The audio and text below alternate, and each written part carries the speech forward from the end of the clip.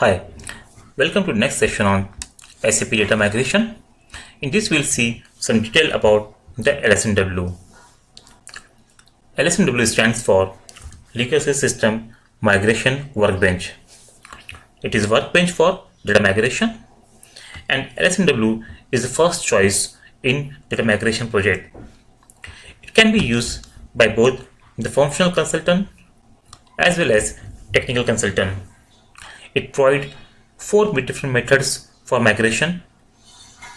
It can be used with any database, but first the data need to be downloaded into text file, and then text file as per SAP formats are uploaded in SAP.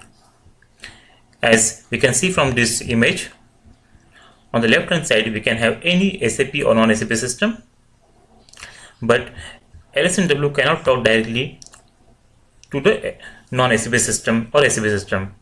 It requires a text file as input. So what we do, from the source system we download data into a text file. If text file is as per SAP format, it is directly uploaded into the lsmw, or if the downloaded file from the source system is not as per SAP format, then first we have to convert that file into SAP readable format, and then we can upload it into the lsmw. T code for lsmw is same lsmw. On the initial screen we can see project, sub-project and the object. It is better to follow some naming convention. Suppose you are doing a migration for the project, so you can follow the naming convention as material master, and if you are uploading material, then give the material. Second, in the same module, we might upload the master data vendor. So we can follow proper naming convention. Then it will be easy for search in future.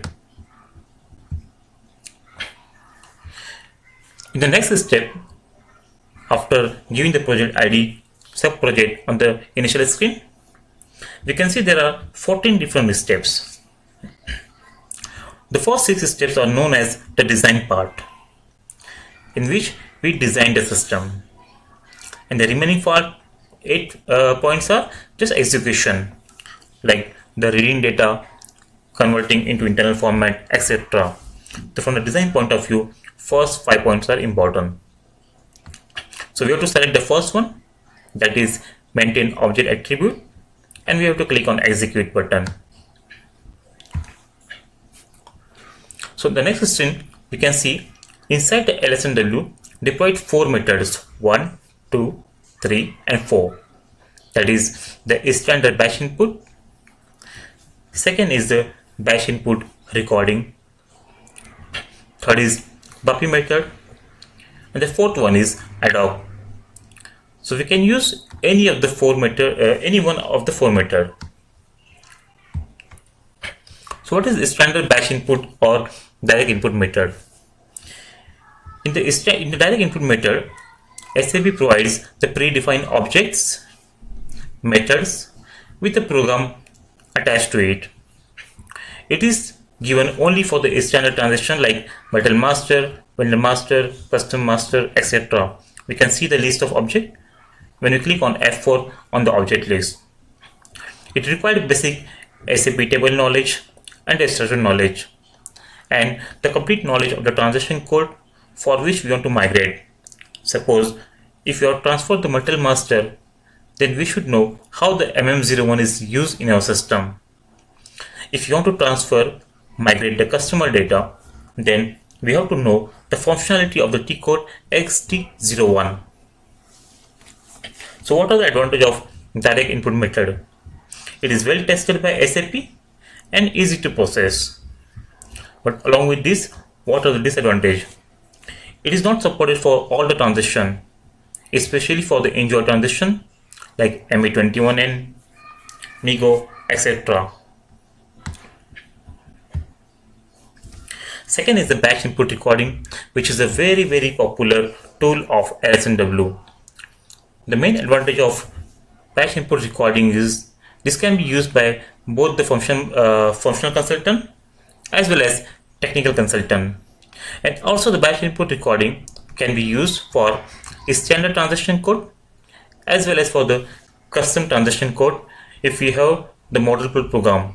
So we can do the batch recording for custom transaction also. The BDC programming, the recording method does not require a programming knowledge. Very basic table knowledge is required. In this method, we actually record the each screen of the transaction code. And then we make a text file. We do the mapping with the text file and the recorded field. But compared to the BDC direct input method, BDC is little slow because for every transaction code it called the screens. So what are the other advantage? This can be used for both standard and custom transaction.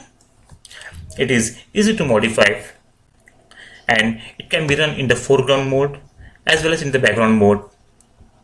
No programming language is required. So batch input recording of the lsmw is the most powerful, and mostly this method is used by the consultant. Third is the bapi, which stands for Business Application Programming Interface. BAPIs are well-tested function model provided by SAP. SAP gives the guarantees of integrity of your database for anything updated in the using bapi. Bapi are well-tested models which are created using the object builder. So here we have to select the business object which we want to process, the corresponding method, whether we want to create, change, etc. What are the advantage of bapi? Bapi are very fast compared to other methods. It is available for most of the enjoy transaction also, like purchase order creation, sales order creation, Migo, etc. For that we can use the bapi. But what are the disadvantages of bapi also? Bapi are not available for all the transaction. It requires good web knowledge, and we cannot use for the custom transaction because for custom transaction we generally does not create the bapi. The fourth one is IDOC, which stands for intermediate document. Here IDOC works only as a receiver system because the sender is a flat file. The advantage of IDOC method is it is easy to load, low programming knowledge required. We can check data anytime in W02, and if any errors are there we can reprocess using BD87. But along with advantage, what are the disadvantage of IDOC? We require a good knowledge of IDOC configuration and complete receiver side configuration to be done. So this is all about the four methods of lsmw. So finally we can summarize as the advantage of lsmw: flexibility to use different methods, can be used for both technical and the functional consultant, migration possible with any database as the final input method will be the file. What are disadvantages? It is very difficult to debug a lsmw, and we cannot do the complex coding to perform any validation, to perform any default value based on the condition. So this is all about the lsmw. In the next, we will see about the BDC and the bapi methods. Thank you.